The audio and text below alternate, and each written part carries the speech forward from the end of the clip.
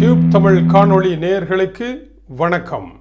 ஸ்பானியாவில் இருக்கின்ற மல்யோர்கா என்று அழைக்கப்படுகின்ற உல்லாச பயணிகள் இடத்தில் விமானமும் உலங்குவானூர்தியும் மோதிக்கொண்டதில் 7 பேர் பரிதாப மரணம் அடைந்திருக்கின்றார்கள். இன்று பகல் 1:30 அளவில் ஆகாயத்தில் இந்த மோதல் இடம்பெற்றிருக்கின்றது. அதைத் தொடர்ந்து விமானமும் உலங்குவானூர்தியும் தரையில் விழுந்து எரிந்து சிதறியிருக்கின்றன. இரண்டிலும் பயணித்த எவருமே உயிர் தப்பவில்லை என்றும் ஸ்பானிய செய்திகள் கூறுகின்றது. உலங்குவானூர்தியில் 5 பேர் சென்றிருக்கின்றார்கள். ஒரு தாய், தகப்பன், 2 பிள்ளைகள், உலங்குவானூர்தியை ஓடிய பைலட் ஆகிய 5 பேர்.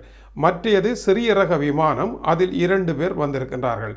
இந்த இரண்டும் மோதிக்கொண்டதில் இந்த விபத்து நடைபெற்றது. விபத்தில் சம்பந்தப்பட்ட யாருமே உயிர் தப்பவில்லை என்றும் வெடித்து சிதறிய பாகங்கள் ஸ்பானியாவினுடைய உல்லாச பயண மல்யோர்கா தீவு பகுதியிலே சிதறி கிடப்பதாகவும் அந்த செய்திகள் கூறுகின்றன. விபத்துக்கு காரணம் என்ன, வானில் இவை எப்படி இரண்டும் சந்தித்து கொண்டன என்பது ஆச்சரியமாக இருக்கின்றது. மேலதிக விவரங்களை அவர்கள் இன்னமும் தரவில்லை.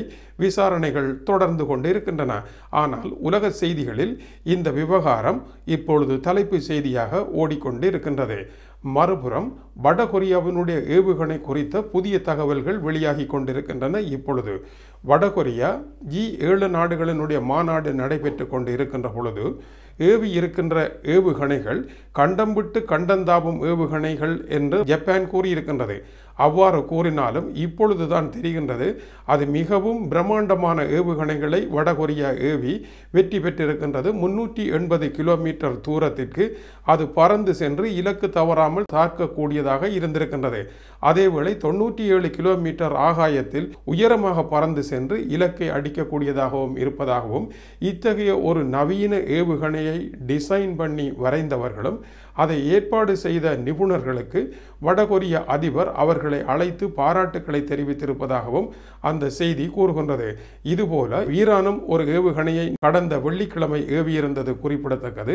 அந்த ஏவுகணையும் மிகவும் சக்தி வாய்ந்ததாக இருப்பதாக கூறப்படுகின்றது. ஆகவே ஆயுத போட்டா போட்டியில் அமெரிக்காவினுடைய எதிரி நாடுகளும் மிகவும் பலம் பெற்று வருவதை இந்த 2 நிகழ்வுகளும் காட்டுகின்றன.